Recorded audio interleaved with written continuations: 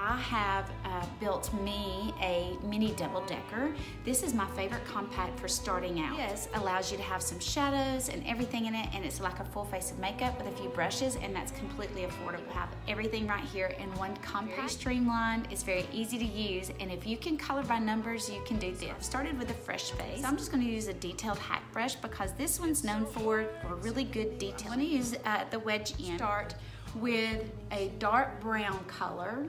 This is my highlight, my contour, and my cheek colors. 'Cause it kills me from within. Your voice is like an arrow that pierces me through the heart. And your touch is like fire that will burn my skin. I wish that I could. I have contoured everywhere, and see, it looks kind of weird, don't it? What I'm using here, you can put an eyeshadow primer on, but I am just using my highlight color, one of my highlight colors, because it's just right there and it works. This is the shadows. I'm going to use very neutral, basic colors today. This is Philly, this is Bubba, Valencia, and Unicorn, and I'm basically just going to stack up with a little extra V in the outer corner. It's an easy way to do eyeshadows. Even if you're kind of have a struggle with putting on eyeshadows, this brush really is a game changer. I'm first going to start with Bubba. Bubba's a nice, great transition shade, and I'm just going to take this fluffy end of the eyeshadow everything brush, and I'm going up under, like, leave your eye open natural. It's so hard to see you. And I'm doing like a windshield wiper motion. It's so hard to hear you when it makes you laugh. The ring around your finger is a noose around my neck. Really easy way to do it too is just kind of go around in a circle.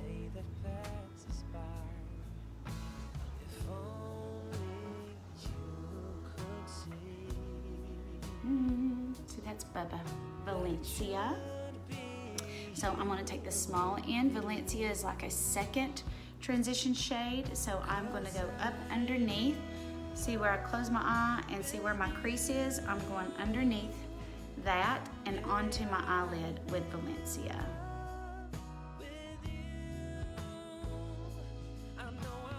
Alright, so there is Valencia and Bubba. Now I'm going to do a much deeper tone, and this is Philly, and I'm going to use Philly most in the outer corner really deep. So I'm going to switch brushes because I want it to be very dense, and this is the blend and tap brush, and it makes shadows, picks them up. The eyeshadow everything brush makes them very subtle and soft and very blended. It's a great brush to blend with. This one is also where you can pack it on. I don't ever want to use that word, but it kind of is more intense in color. So I really want some depth there in the outer corner of my eye. So I'm going to use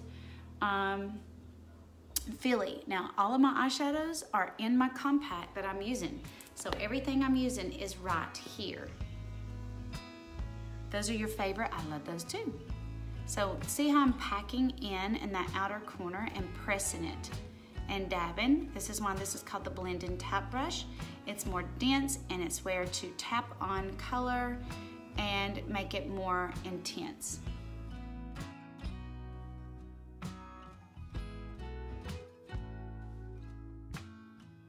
It's so hard to be near you. You make it hard for me to breathe. I can't stand to see you smile. Top of the hood and create that depth and push it back. See how that did my eyes and it pushed them back. You need some kind of depth on eyeshadows. If they're too light, it just kind of lifts up the eye and they don't really anchor where someone looks at. So once I put that, it gave me an anchor to say, hey, attention right here, and it gives a place for people to look. It just kind of directs them that way. So I'm gonna take just a hint of the Philly right into the outer corner as well. So now I'm going to take the fluffy end of the eyeshadow everything brush, and I'm going to pick up a little bit of Valencia and just a little right here, just in case I don't want to lose that pretty buttery color of Valencia right there. And then I'm gonna take a little bit of Bubba and make sure I don't lose some of the Bubba right there, right on that brow bone. Yes, and that what helps doing that too.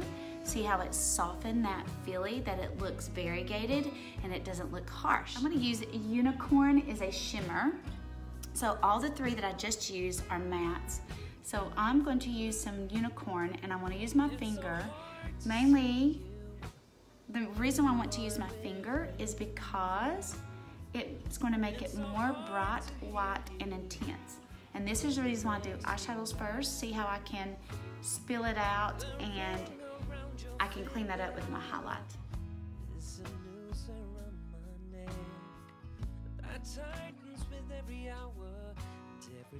Okay, now I'm going to take the small end of the eyeshadow everything brush and I want this a little bright with that to lift my eye just a little bit.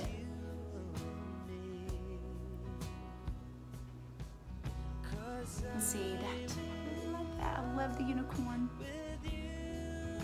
Okay, I think I want a little bit of Bubba right here to deepen that a little bit because my skin falls down there a little bit and this is a great way to push it back, but I don't want it to be dark, so I don't want to use the filly. So I'm using Bubba just to push that back a little bit to give me more of a recess since I have skin that falls down. So these are the shadows I used. I used filly, Bubba, Valencia, and 𝒷𝓃𝓃𝓀.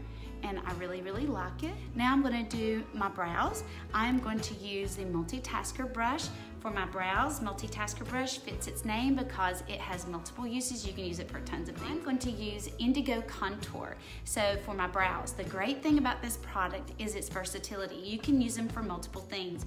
You can use the contour to line your lips, which is great, especially if we have lines around our lips. This is much softer than a harsh lip liner.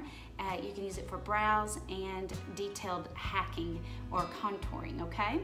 So I'm gonna use this little tiny end of the brush and I'm gonna dip into the contour and I'm just going to intensify my brows just a little bit because they're lighter in color. Even though I have them microbladed, see this is microbladed, I have really no hair there, and the hair that does come through is very light, so they're blonde. So all I'm doing is really laying down this indigo contour, which kind of really matches my hair color. And sometimes your contour color, but my contour is olive and it's still a little light or a little red for my brows. So this is just a little deeper. So if you need help with a contour color to match your brows, sometimes your contour matches perfectly, and then sometimes you may have to grab another color. You can also use eyeshadows to line your brows as well. And see, they're microbladed makes it really easy because I have a line to follow.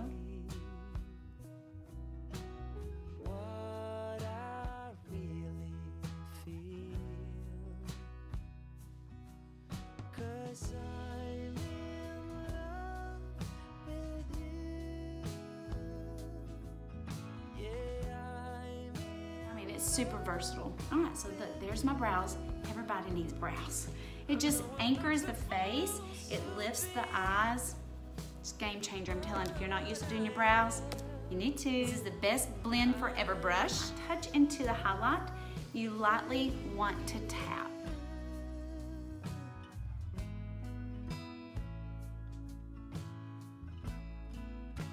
All right, do you see what I did there? This is in this section, like color by number, I put another color, and do you see what that did? It definitely tones down my H spots and it brightens my skin tone.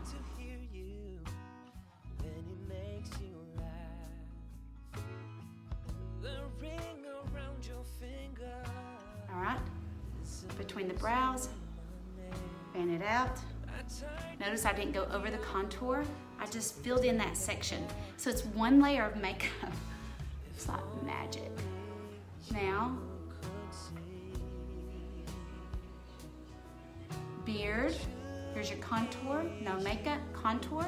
And I'm just going in that section with my highlight. Over here, beard and mustache. See how I'm just sweeping and swirling it around? I like to take the beauty blender. This is the Perfector sponge that's slightly dampened, and I'm using dabbing motions.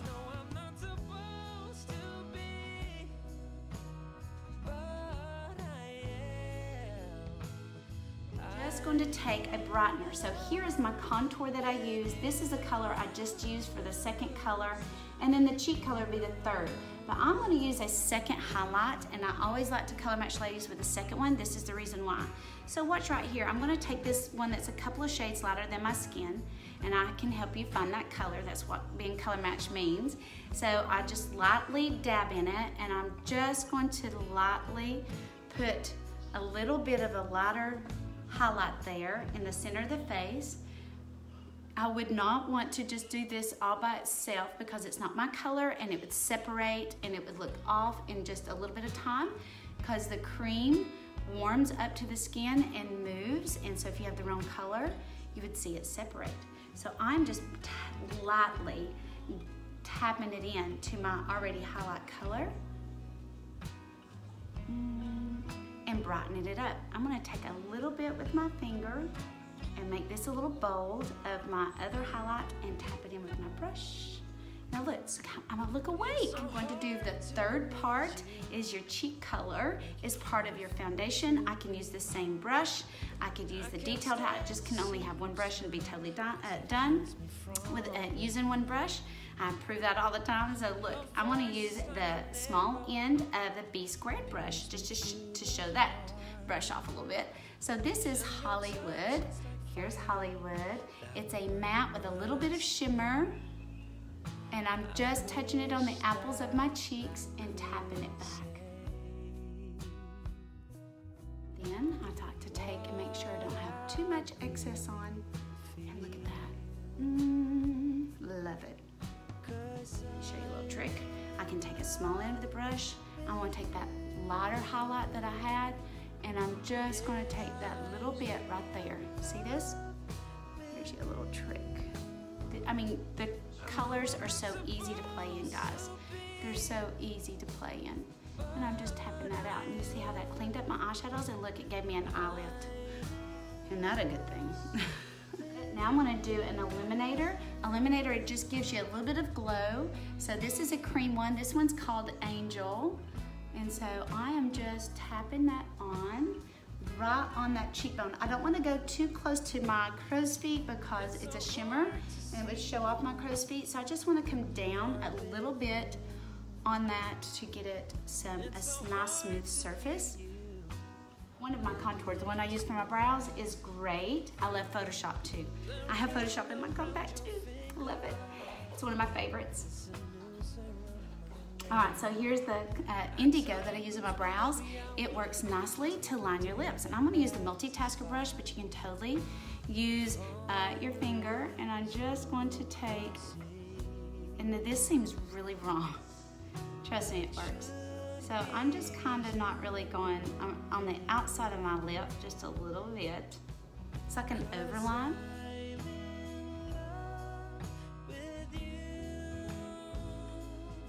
Right now I'm going to take Hollywood that I use on my lip and cheek and just push it and tap it on and push it into that indigo just a little bit. So layer your lip and cheek. So on a little bit of gloss. So this is Cindy right here in the middle. Right?